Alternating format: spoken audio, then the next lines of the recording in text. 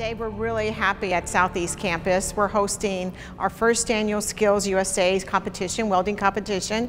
We have over 5 school districts around the Houston area, and it's part of our Material Science and Smart Manufacturing Center of Excellence.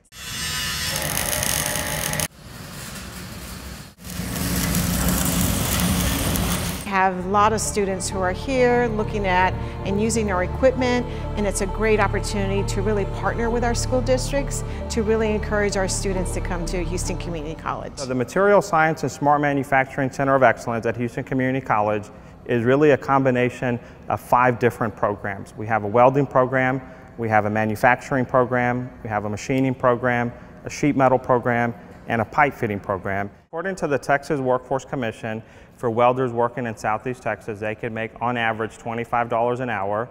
That does not include overtime, and there are a lot of companies that are hiring, so this is a great opportunity for students to come to Houston Community College to learn a skill that's in demand and to learn a skill with high wages. There's huge opportunities within smart manufacturing and material science, and so we're ready to meet the work demands of the workplace, and we look forward to increasing our partnerships with companies like Skills USA.